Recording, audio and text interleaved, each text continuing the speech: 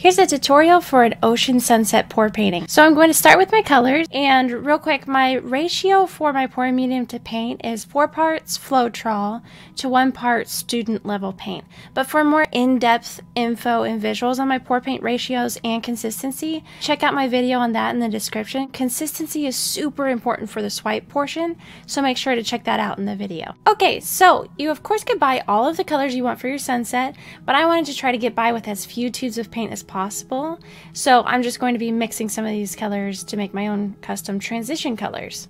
Okay, so for my sunset portion, I have 5 colors total. So my cadmium yellow here, this one is just straight out of the tube. And then for my orange, it's actually 70% cadmium yellow and 30% deep magenta. And here's my deep magenta. And again, this one's just straight out of the tube. And this purple is actually 85% deep magenta with 15% phthalo blue. Phthalo blue is super potent, so a little goes a long way. And then finally, I have just straight phthalo blue, straight out of the tube. Okay, for my ocean colors, I have 3 here. And my darkest color is phthalocyanine green. And I definitely had to Google how to say that word. So that's my darkest, and it's straight out of the tube. And then my medium teal color is 65% phthalocyanine green and 35% ocean green. And my lightest color here is ocean green, and that's just straight out of the tube. Then for my sand colors, I use 70% gold and 30% white for the lighter color, and 50% gold, 30% warm gray, and 20% white for the slightly darker sand color. It's a very little difference between them, but it makes gorgeous subtle little cells and lacing on the sand. And I'll list these custom color percentages in the description if you want to check those out. And titanium white is my swipe color that I'll be using for the foam of the waves. Okay, so amounts of paint. I'm using an 11-inch by 14-inch canvas, and a good target to shoot for is 2.5 ounces for each color. That should give you enough to be on the safe side. So that's 2 ounces of Floetrol to ½ an ounce of paint. And then of course any water amount you might need for consistency. I'm using Artist Loft 100% silicone, and I'm only applying it in the ocean and sand colors. And I'm only using 2 drops in each color and only stirring it 2 to 3 times very gently. Okay, so I have an 11 by 14 inch canvas here, and if you want to know how I prep my canvases, I'll link that video in the description. And so I'm going to mark the canvas halfway down so that half of it is the sunset and the other half is the ocean and beach portion.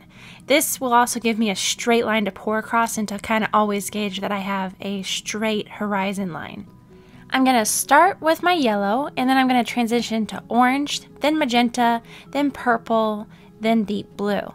Now, phthalo blue will be super dark when it's dry, so if you don't want it too dark, maybe pick a different blue color. I'm just going to use the scraper real quick here to get a good start on the blending process. This is all up to you about how you transition your sunset. I like a bit of a halo of yellow around the sun to give that glowing effect to it.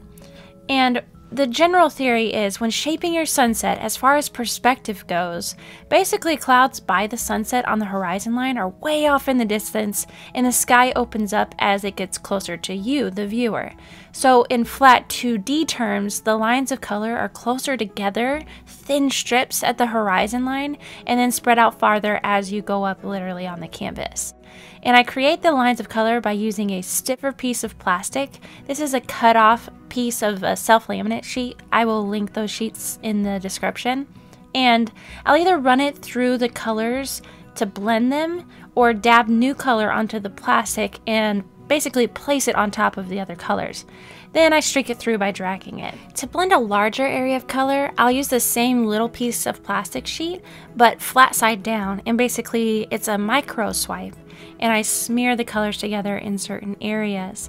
Now I do a lot of this work because I don't want my sunset to look too banded, like yellow, orange, magenta. You know, I want it to feather together and create that illusion of clouds down by the horizon line, and then like I said, it just gets a little bit more open as you go up on the canvas and the sky kind of opens up. I decided that I'm going to add my sun in last. Now, a bit of my yellow from the horizon line crept down below my pencil line, so I'm just going to use my scraper to scrape that part off to get ready for my ocean layers. Then I'm going to pour a thin line of my dark teal close to the horizon, but not touching it, because I'm going to push it up against the yellow with my scraper to gently have the two meet. To just pour it right up against the yellow would run the risk of looking super wobbly and bleeding through with each other, and I just don't have steady enough hands to really keep that straight line going. So I'm just going to push that paint up. Now you might get some dipping of the yellow or bleed through of the teal or both, but there are a couple ways to fix that. The most surefire way to fix it is to let the whole pour dry and then literally paint over the colors to clean up the horizon line. So that's always an option for later, so don't worry about it too much. So I'm just going to add the rest of the dark teal down here so that there isn't too much paint to mess up that horizon line when I add my medium teal. So I'm going to take up about a quarter or a fifth portion of the canvas with this part of the ocean. I don't want to go too far down because I'll need to add the wave and the beach in. And I learned a fun little trick with some nylon cord. I dipped it in the dark teal and scraped off the excess so there weren't any drips of paint.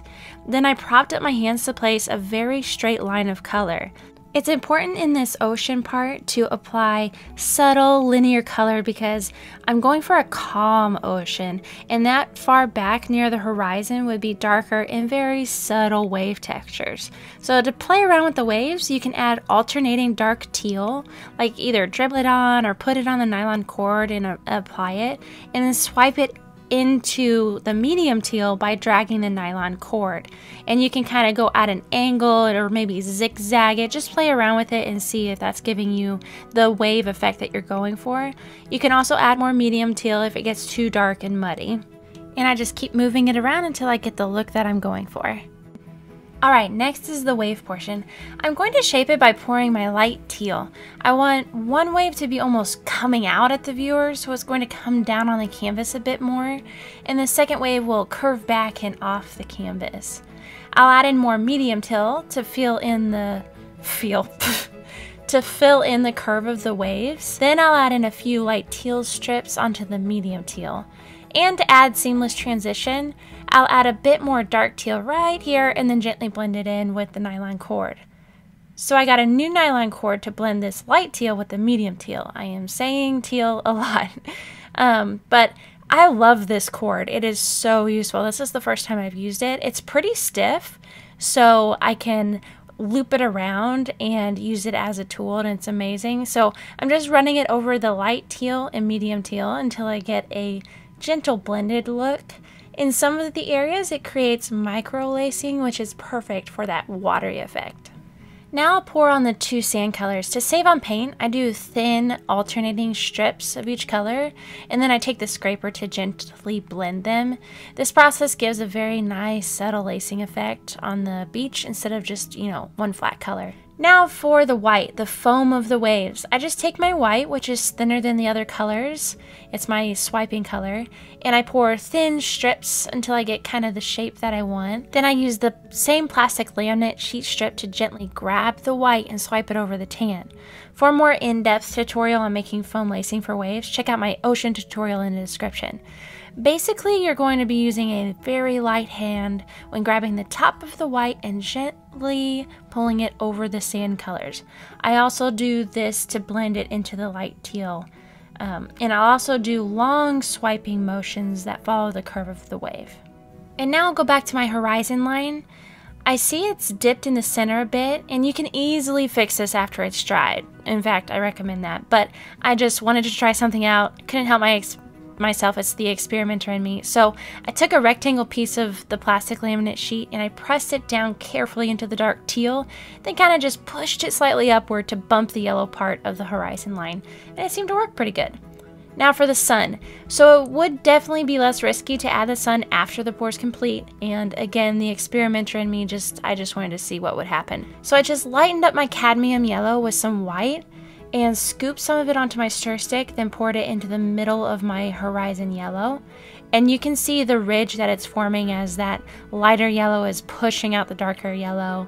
But this is all mixed with Floetrol, which is a leveler, so it'll all level out. It might push the horizon line down too, but again, that's easily fixed after it's all dried, and you can just use the leftover dark teal that you have in one of your cups. Now for the reflection. I poured a little puddle of the lighter yellow so that I could easily dunk a little piece of the laminate sheet in, and it's about an inch, and then dunk it in and apply it to the teal under the horizon line. And for shaping the reflection, it's to mimic the sun, so a circle. So you're gonna want it longer on the left to right than on the top to bottom. And the lines won't be entirely straight or the same size because it's the sun reflecting the tops of the waves, and the waves are irregular.